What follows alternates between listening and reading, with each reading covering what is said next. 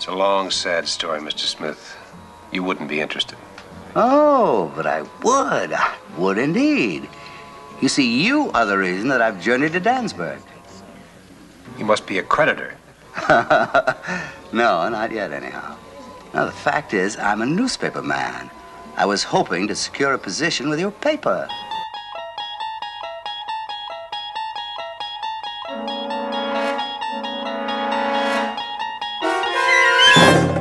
Hello, and welcome to the 7th episode of The Twilight Pone, a podcast that discusses each and every episode of The Twilight Zone. My name is John, and I am joined by my co-host Fred. Hello. And today we are going to be discussing a listener-requested episode, Printer's Devil. It's the 111th episode of the show, and it aired on February 28th, 1963. Take away a man's dream, fill him with whiskey and despair. Send him to a lonely bridge. Let him stand there all by himself, looking down at the black water. And try to imagine the thoughts that are in his mind. You can't, I can't. But there's someone who can. And that someone is seated next to Douglas Winter right now. The car is headed back toward town. But its real destination is the Twilight Zone. Kind of sounds like Denton on Doomsday there. Got like a vaguely Western score, and Rod Serling is like, a loser filled with whiskey, you know? The musical score took a lot of turns in this one. Yeah, exactly. We've got a lot of different choices there. I'm sure we'll get to it. So we like to write our own Serling-style introductions to each of these episodes after we've watched them. You want to go first, John, or do you want me to go? I'll go ahead and go first. Okay. In the 15th century, Johannes Gutenberg perfected movable type and brought the Gutenberg Bible to the masses. In the centuries that followed, man has seen the spread of knowledge and the growth of industry. But what do we really know about movable type? Is it a mere tool for the transmission of ideas? Or is it perhaps a tool for some darker purpose? Like a devil who writes newspaper articles about bad stuff and it comes true. That could happen. In the Twilight Zone. I'm impressed because I knew that you only wrote that 5 minutes ago. It's got all these... Clearly you spent some time on Wikipedia to write that one. A little bit. Yeah, understood. Okay, here's mine. Picture of a struggling newspaperman who makes a deal with Rupert Murdoch, I mean the devil, to save his tepid tabloid. His circulation goes up, but his soul is going down. Unless, in the exhilarating nail-blighting conclusion to this episode, he can properly operate a linotype machine. Extra, extra, read all about the Twilight Zone. Very good. All right. Very good. If by chance you haven't already seen this episode, there'll be a lot of spoilers, and all the episodes generally are available on Netflix.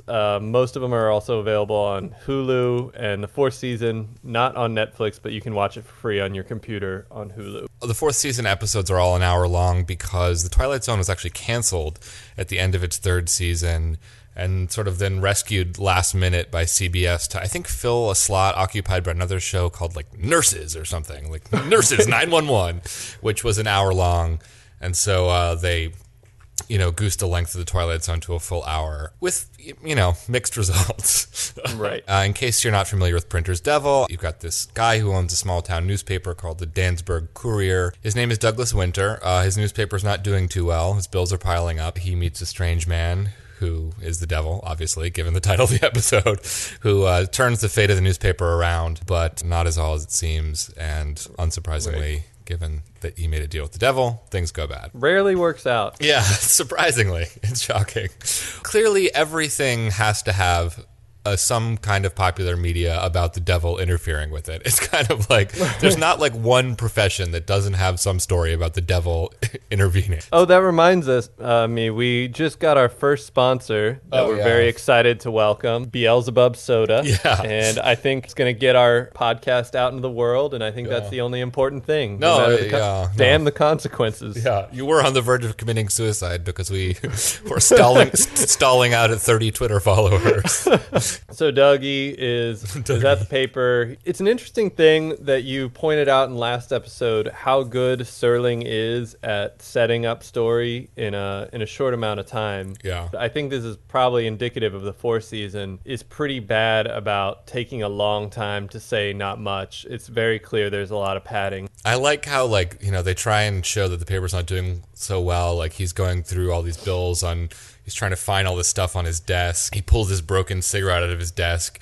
And then he can't even light the cigarette without falling over. You know what I mean? It's just kind of like a very weird, extreme way to show what a loser this guy is. It's revealed in the beginning of the episode that this newspaper, the Dansburg Courier, is operating with 3 people. They've got the publisher, they've got a girlfriend who's on staff, and then they've got this old linotype operator who can't even speak without taking a shot of bourbon. So it's not too shocking that their newspaper is not doing so well. The girlfriend / perhaps reporter. Yeah, it's never clear. It's never clear. Yeah. She comes in and she sees that Doug is down on his luck, and she calls him right out on it. Yeah. Come on now, Doug. Things aren't that bad. Don't be such an old gloom cookie. I am not now, nor have I ever been, a gloom cookie. I demand that you retract that statement vis-a-vis my gloom cookiness. I know, during the winter, sometimes I can be a real gloom cookie. Oh, sure. Yeah, with depression chips and walnuts of despair. Gloom cookie was actually the least popular Girl Scout cookie for many years. That's true. Oh, boy. Anyway, after Douglas Winter rejects wholesale the notion of his gloom cookie status, they discuss how the business isn't going so well.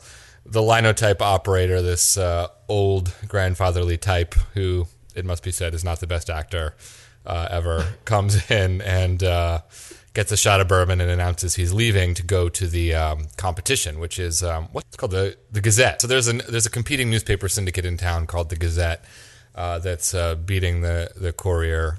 The linotype operator gives his notice. Mr. Winter, I hate to have to tell you this, but I'm resigning.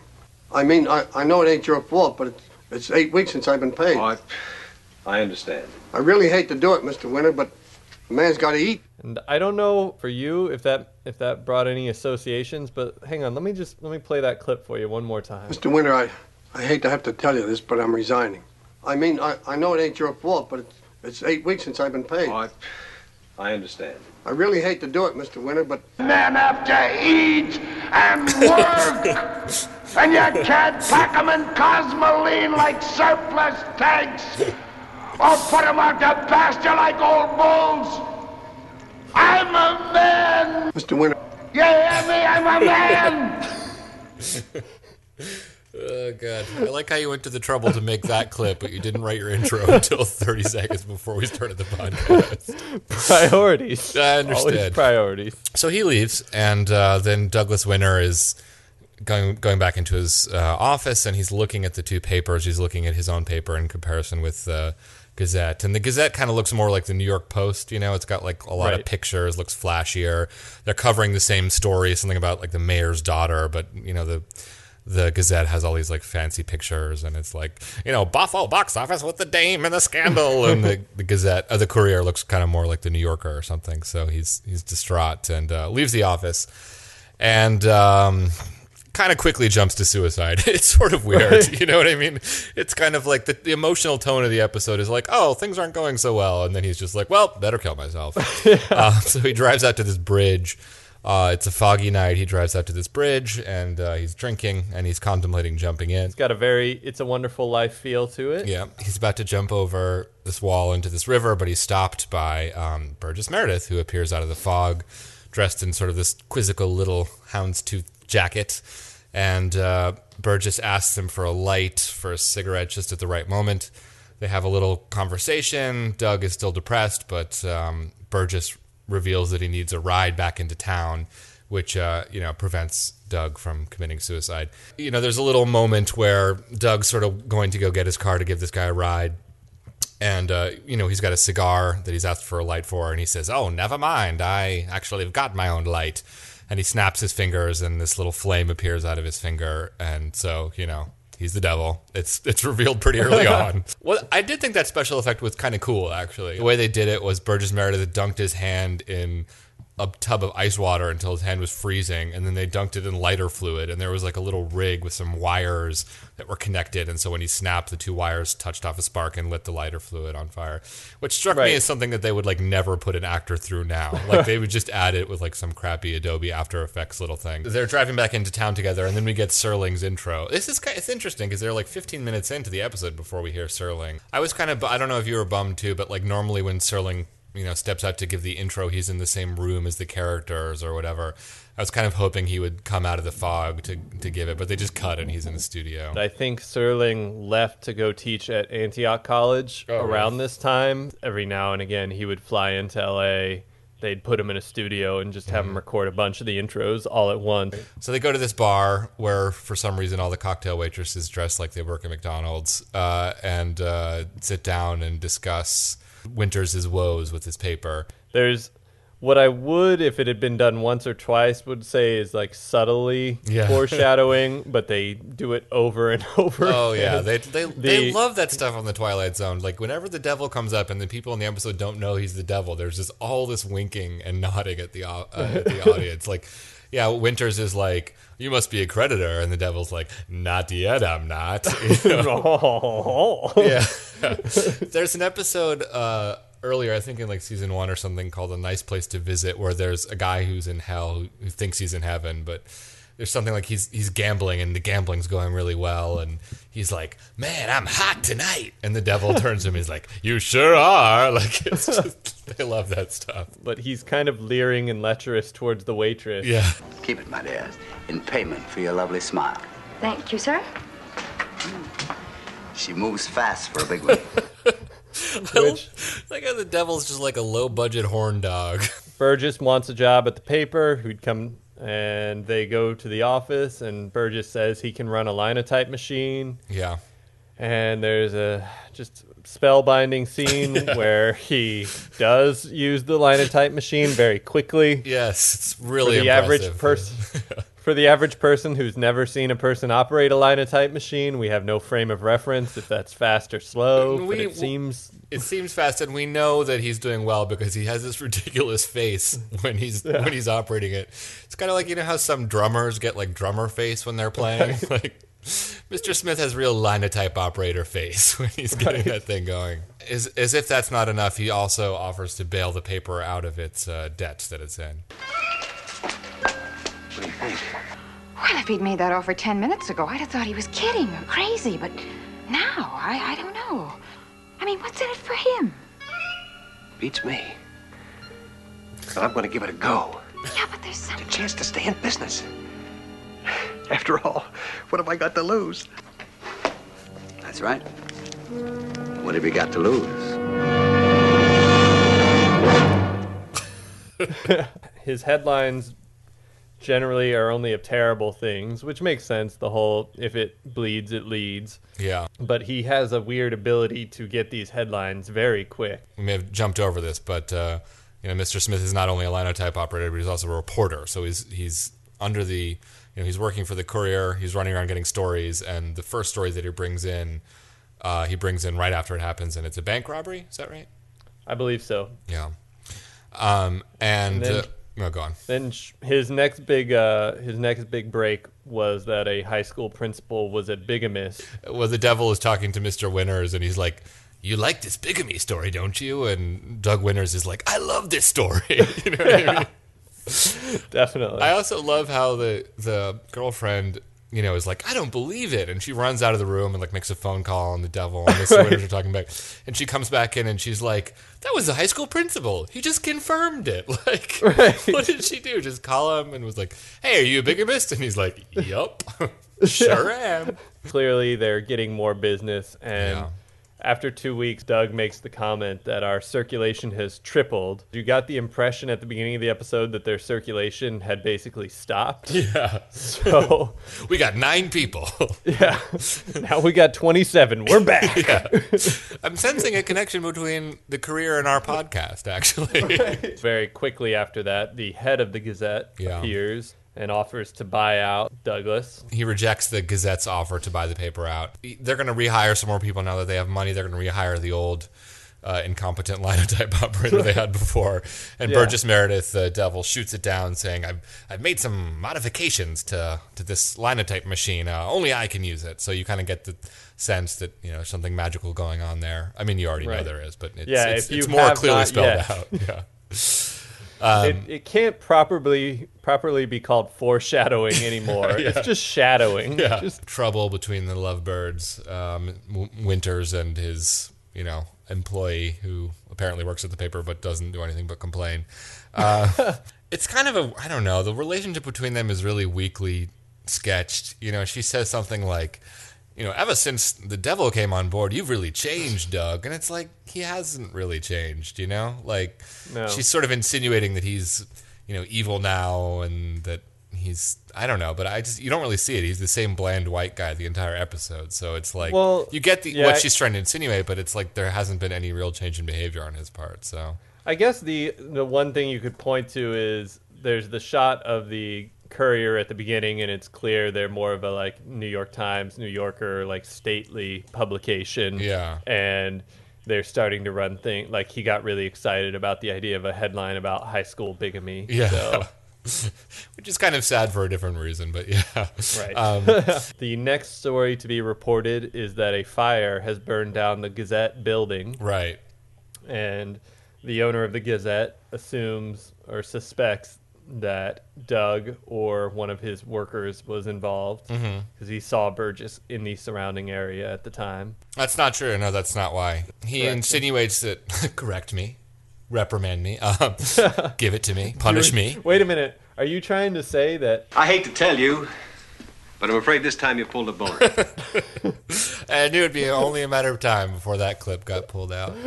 We really do need a Howard Stern-esque sound effects guy just to play that clip. Right. I think I'll save that one. The guy from the Gazette is coming over and he's accusing Winters of starting the fire just because the headline came out so soon after the building burned down. It's not because he saw Mr. Smith lurking around. He doesn't say that. He just insinuates it just because the scoop came out so quickly. Now Doug is starting to suspect maybe something's up with Mr. Smith because he's bringing all these scoops right after they happen. Now he's taken it even further and he reports on a story just before it happens. Yeah, one thing I thought was really weak is that, in a normal...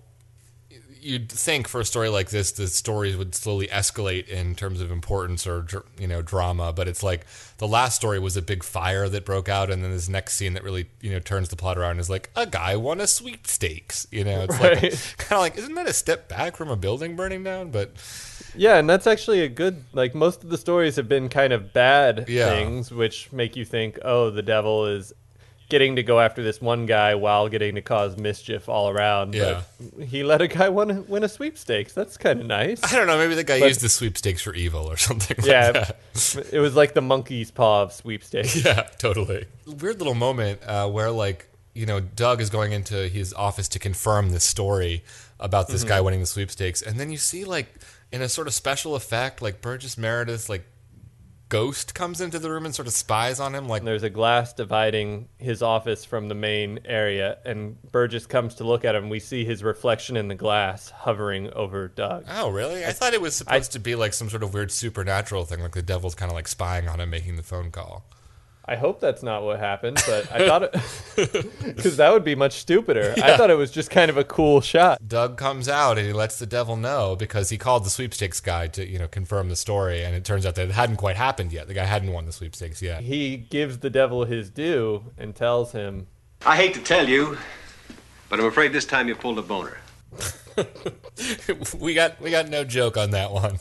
That one just stands. Just let it simmer, let it marinate. Yeah, think about that one, guys. Think about it. It turns out the devil has, in fact, not pulled a boner. Whatever the opposite of that might be. Yeah, the devil's. I don't want to go there. It's a clean podcast, Fred. Please keep it PG. It's time for the devil to kind of fully come out of the closet as being the devil. He's been insinuating it as I've been saying it as loud and clear as I can, leaving little hints around the office that I'm the devil, but it's time to really talk it out with Doug and explain the deal. This part is somewhat clever, the way he makes the pitch for Douglas's soul. You don't really believe that I'm the devil, do you? No. Well, then, why don't you put it this way? You're humoring me. After all, what good is the soul anyway? It's sort of like an appendix these days, particularly since it doesn't exist in the first place.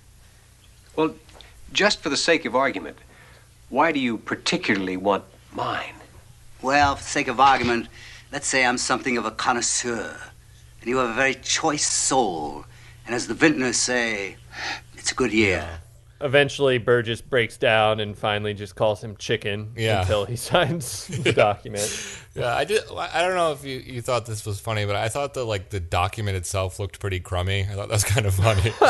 It looks like it was printed out like in Microsoft Word, like a soul contract template. And we know for a fact he knows his way around a linotype. I know. We know he could do better. Exactly. Yeah. There's actually like kind of a typo in it. There's like he forgot to put a space between a period and a word, so it's kind of like a really shoddy document that probably wouldn't hold up in court. Dougie signs the Microsoft Word soul contract. Next, we get a little montage, and he's typing away at that linotype like Liberace, and we see a giant building getting destroyed. That's the first, the next bit of bad news he creates. And then the next scene is he kills a couple who's like on a canoe, which again is a weird thing. It's like he destroys a building full of people, and the next one is like 2 people drown, which admittedly is a tragedy, but still kind of weird. Then the next scene is a banker kills his wife, and so the devil's causing all these bad things to happen, and they're appearing in the paper. I did like the conceit of the devil's able to mess with this one guy, but he's also getting a good little venue to wreak havoc on a bunch of people while doing it. Yeah, it's a twofer. Seemed like a good gig for him. Yeah, it's a good job. I'm really happy the devil's in a good place. Yeah. His life was really a mess there for a while. His friends were worried. Like, is he ever going to find his way, get on his feet again? I know. After he got kicked out of heaven, there was a really long period in the wilderness. But, the girlfriend is upset because bad news is happening. They sort of have it out. She slaps the devil, Mr. Smith, and he's, that's one toke over the line for the devil. One toke over the line, sweet devil. Yeah. Even Doug has now come around to the fact that he wants the devil gone.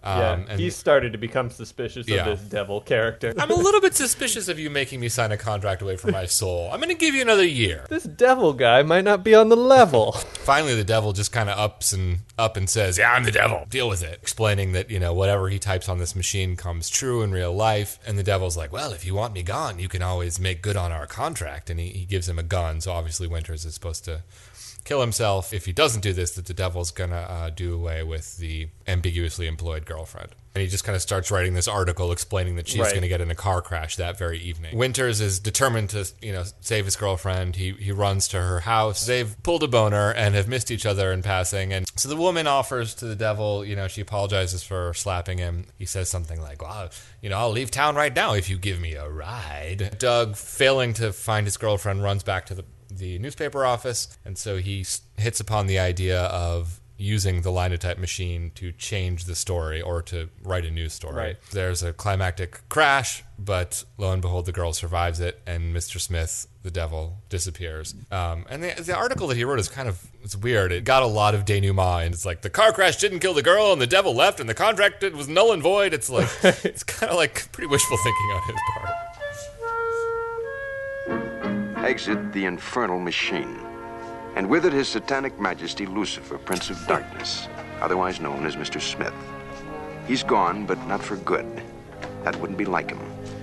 He's gone for bad, and he might be back with another ticket to the Twilight Zone. I did like how it went from this sort of like, His Satanic Majesty Lord Lucifer will be leaving now, to this like really shitty pun.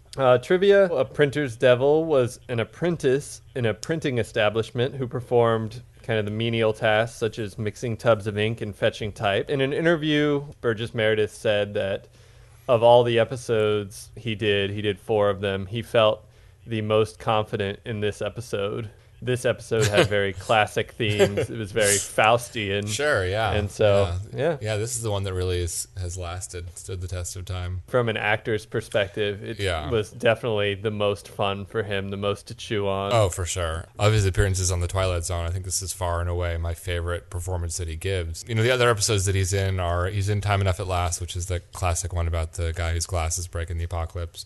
And he's in this really stupid comedy episode called Mr. Dingle the Strong, which is really bad. I'm looking forward to doing that one.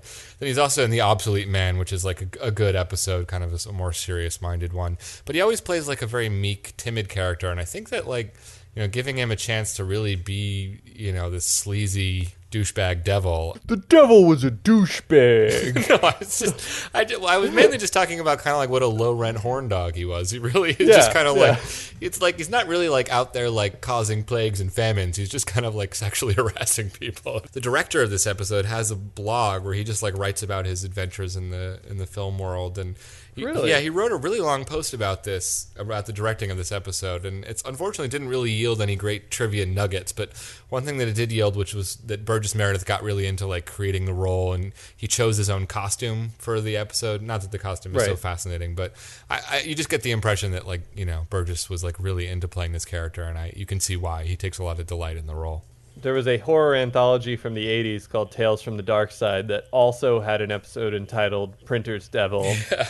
I sent you a link to that. Did you happen to watch it? I did not watch it, no. I'm sad to say. Check out our Tales from the Dark Side podcast. Right, coming soon. Tales from the Dark Pone. That one involved an author who wanted to make it big, and he makes a deal with the devil where he has to sacrifice animals, and then his short story will make it into like McSweeney's or whatever. Well, that is how Dave Eggers got popular. The other bios, Robert Sterling played Douglas Winter. Interestingly, his IMDb bio compared him to Gig Young in both looks and roles. Yeah, but he didn't quite have the success. He's like kind of an anonymous, handsome, late 50s, early 60s white person. So he's got that in common with Gig Young. But the Doug Winters character just was not a great character, but he didn't do a good job at it. I think it was a pretty like bland performance. Speaking of the anonymous 50s, 60s white guy, I've had it happen with multiple episodes where I immediately think, oh, it's that one juror from 12 Angry Men, the businessman. And it's never him. It's just there were tons of men who looked exactly like that guy. Yeah. I wonder what it's going to be like in 30 years when people are looking back, the aughts and the teens, like who's the person that everyone's going to think. Everyone looks like Robert Pattinson. Right. Everyone looks like Lena Dunham 4 years from now.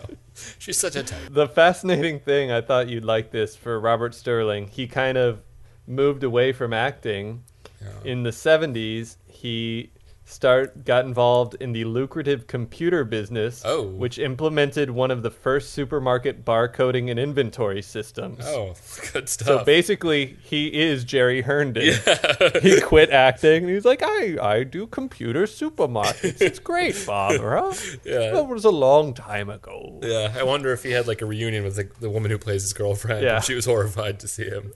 His name just, I thought, was kind of funny to me, just like the sense that, you know, you got Rod Serling directing an actor named Rob Sterling. I just thought that, you know, a lot of crack-ups on set about that, I'm sure. The woman who I don't think we've named her once in our discussion. Yes. Her character name was Jackie Benson. Got it. Was played by Pat Crowley. The only interesting trivia I found was that both Pat Crowley and Rob Sterling, their most famous roles were TV shows in the 60s based on movies. So she was in a TV show in the 60s called Please Don't Eat the Daisies, which was based off a movie. And he was on a television show called Topper, which sounded ridiculous and involved ghosts, that he was a ghost and he got into hijinks and harassed a living guy. But it ran for 2 seasons. Another classic mid-60s ghost hijink show. I thought she was fine. I mean, she tried a little bit harder than old Dougie Winters did. I don't even, what's his name? I can't even remember. You said it 3 minutes ago. Well, what's his name? Rob Sterling. Oh, right. Right. No one other than Burgess really stood out. Yeah. And as we said, Burgess Meredith, obviously, you've covered most of it. Twice Oscar nominated, most famous for his role as Mickey in the Rocky movies, Penguin in the Batman television show, and for the younger viewers, for his role as Jack Lemmon's dad in Grumpy Old Men. Right. Well, he did a great job in this episode. I mean, he's like the main. Definitely. He just clearly delights in the role, and really fun to watch. Definitely a ton of fun. Slight MST3K connection. He appeared Inevitable MST3K connection. Sorry. Yeah. He appeared in one of the episodes that aired on KTMA before the show moved to cable. Burgess Meredith did? Yes, in an episode called SST Death Flight. But A little more solid one we have. Charles P. Tompkins played the original Linotype operator, and he was in Teenage Caveman as a member of the tribe. Yes, I saw that. I loved the credit on IMDb is member of the tribe. This was our first non-Serling episode written by Charles Beaumont, who wrote over 20 episodes of The Twilight Zone all in. I imagine he did better work. You know, it's not a bad idea. It's not like there's bad writing. There's just a lot of padding, and I think at half the length it'd be twice as good. It was interesting to watch an episode not written by Serling after having watched 6 that were, I had noticed it, just the way that the characters speak is very different. You know, there's there's not as many highfalutin vocabulary words. Each sentence has fewer words in it. It's was interesting to note just like the change in style. So this episode was actually based on a short story Charles Beaumont wrote called The Devil You Say. It was his first published sale, and so he was able to retool it for this episode. Yeah.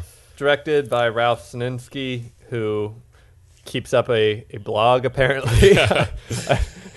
He did a lot of television directing. He has like a, not like a WordPress page, but he has like an Angel Fire page or something like that. That like, what was that old template that people used to make word pages on the internet? Was it Angel Fire? Was it another one too? Do you know what I'm talking about? LiveJournal? Nah, it was pre-LiveJournal even. It was back in the... Was the internet really so bad where you come from, Fred? Maybe they have live GeoCities, that's what it was. It was GeoCities. The music was a terrible hodgepodge mess. Yes, I enjoyed that. Some of it is like electronic, some of it is like clearly cribbed from a Western show. Yeah. Hey, how'd he get that article written so fast?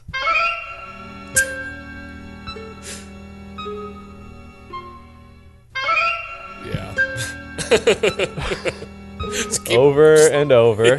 And then when they got kind of bored of playing that, suddenly you'd hear... It's clearly the composer just like slamming his hand down on his synthesizer. Obviously, Burgess Meredith was a ton of fun playing the devil. I'd asked you earlier, I don't know if you thought about it at all, if you had your own personal favorite performance of the devil in popular media. Popular culture. Yeah, I tried to think about it, and all I could think of was like a really dumb episode of Star Trek The Next Generation, so I kind of came up blank on this one. What about you? Well, which episode? It's the one where there's a woman who's pretending to be the devil to like take over this planet that like believes in the devil, so she assumes this role of being the devil of their planet in order to con them out of their mineral resources or something. And I think it'd probably be a toss-up between the Simpsons Treehouse of Horror episode where we find out that Ned Flanders was the devil. That's a good one. I found that all pretty amusing. And there's the trial for Homer's soul in a similar way. And then the inspiration for all that, The Devil and Daniel Webster, the original movie from late 30s, early 40s, where I think Walter Houston's performance of the devil, it's pretty iconic, pretty entertaining. And cool. I don't know, I don't want to accuse Burgess of cribbing or stealing, but there's definitely a parallel between those two performances. Yeah, I don't know what the plot of that movie is, but I noticed a couple people comparing the two on IMDb. What's the plot of The Devil and Daniel Webster?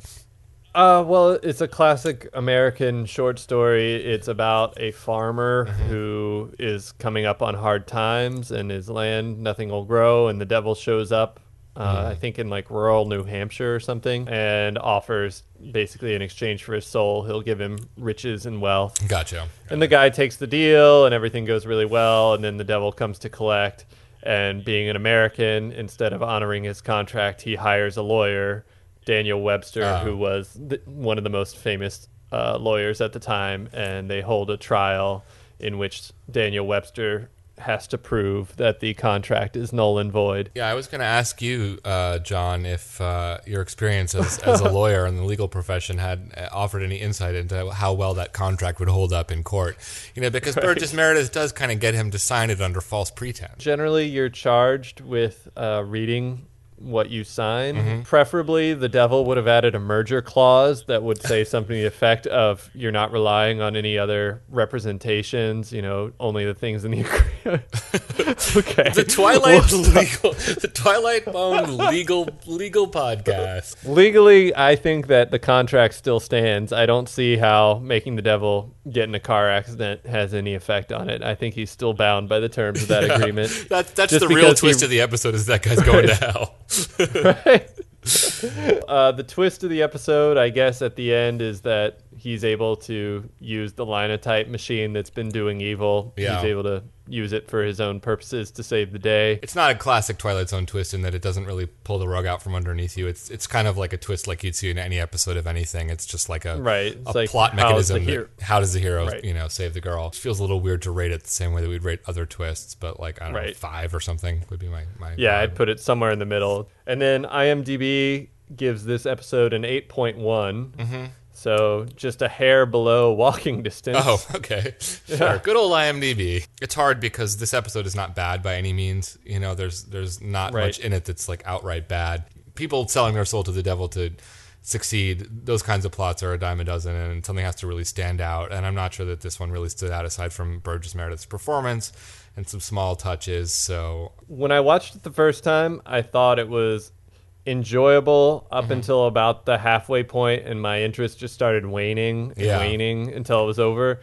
But I still would say it was, overall pretty good. And then I watched it again to pull clips, and it just felt like pulling teeth, through it again. I'd known anecdotally that the 4th season episodes are an hour long, and maybe the show suffered for it. So I went into it thinking maybe that's just like people are just being unfairly judging this. The fact that it's an hour long is really needless, and it really kind of hurts the show because there's only so much stuff that actually happens, and then it's just like the constant repetition of the devil making bad stuff happen and people being upset about it is kind of wears a little bit thin. So this is an episode that I think really did suffer given the hour-long format of the 4th season. If I'd only watched it once, I think I would have maybe given it a 5 or 6. Having watched it twice, I think I'll give it a 4. I mean, I think it's a little higher than that for me. I would say it's a 6, just because I really did like watching Burge go crazy, and I thought some of the lines were pretty clever and fun.